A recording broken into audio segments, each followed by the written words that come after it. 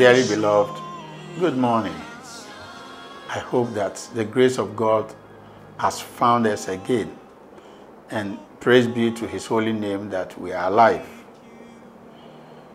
I rejoice together with you because I know that our God is faithful and he will continue to do his work. Just as I always come to your home with this morning break, today too, by his grace, we are back.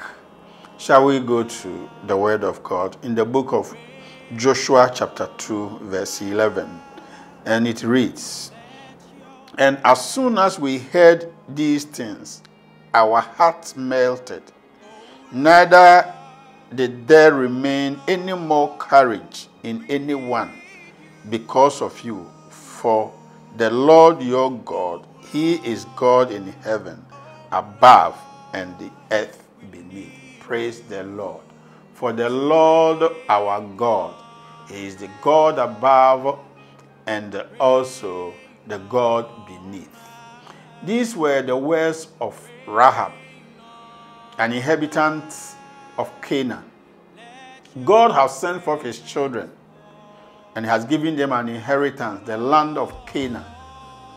And the people were afraid because of the people, the giants, the great people, how powerful their armies were. And so they don't want to venture. But hardly did they know that even those inhabitants, their heart has already melted. This morning, as a child of God, you are very special. There are some things you want to do. You are thinking about, how am I going to do? Who is going to help me? I want you to know that God has already gone ahead of you and he has given you the victory. He has given you the surprise. He has given you the ability to overcome, the ability to get it done.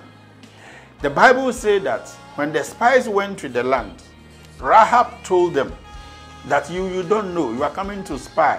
But the truth about the matter is this: everyone from the king to the armies and everyone, our hearts are melted.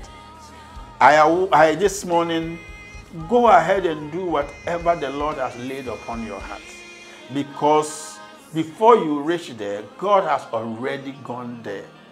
Don't allow any situation to hinder you. Sometimes it is only fear that hinders us from venture into many blessings that God has opened for us. I am here to assure you that we serve a living God who always goes ahead of us to give us victory and to cause us to win.